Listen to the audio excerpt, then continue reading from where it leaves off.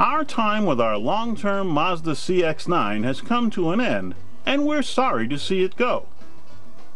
During its time with us, it provided comfortable, enjoyable transport through a variety of conditions over a variety of roads.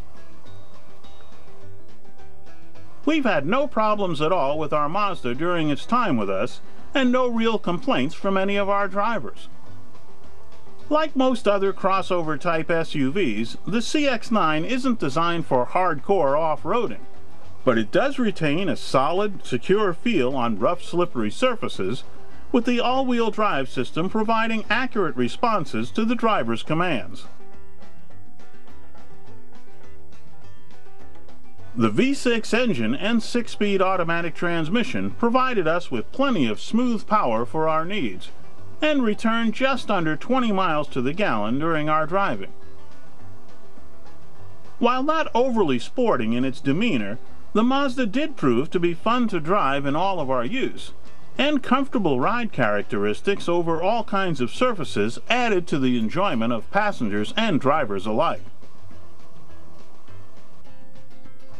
The leather-clad interior of our Mazda offered up good space and comfort in the front seats, good leg space in the adjustable second row, and enough room for smaller folks in the third row.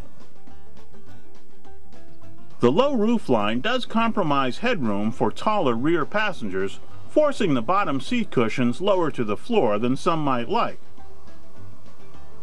Plenty of cargo space was available in the CX-9, and easy access was provided by a powered liftgate.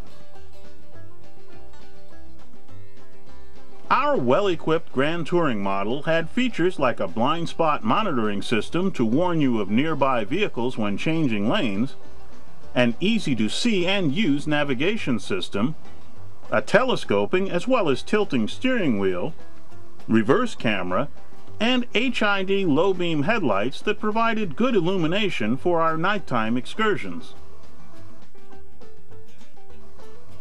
Overall, our Mazda CX-9 made a lot of friends around here in its time with us. Whether in day-to-day errand running or long-distance travels, it was comfortable, confident, and capable, and we are indeed sorry to see it go.